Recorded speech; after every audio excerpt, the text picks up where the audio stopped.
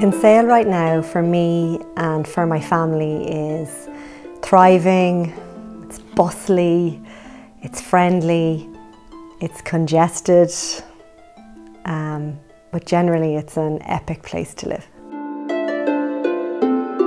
I live by the sea. I live out in Sandycove, which is only about 2 miles outside Kinsale, and I'm a sea swimmer. So very often we would swim very early in the morning just for sunrise, and that's where I met Tara Shine. We decided that we would hold a focus group for the people in Kinsale that we knew to brainstorm ideas around sustainability, and that's where our voluntary community initiative was born, Plastic Free Kinsale. And in Plastic Free Kinsale we asked 3 simple asks of stakeholders, businesses, schools, clubs and people in their homes.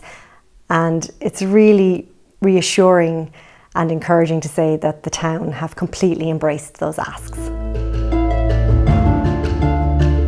My origins are elsewhere. I grew up in Mullingar and I have lived abroad in Quebec and Boston, spent some time in London, and we followed the work home to Cork, but we knew that we didn't want to live in the city. We wanted to live somewhere that replicated the kind of community feel that we were getting in Boston, and Kinsale was a really natural fit.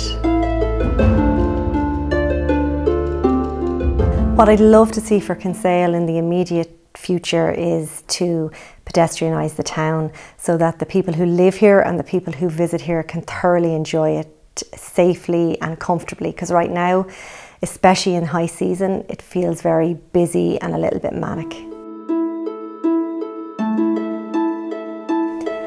So we always laugh about this, that our kids are first generation Kinsale'ites, and I'm really proud of that. I'm really excited by that, and I really hope they choose to live here as adults.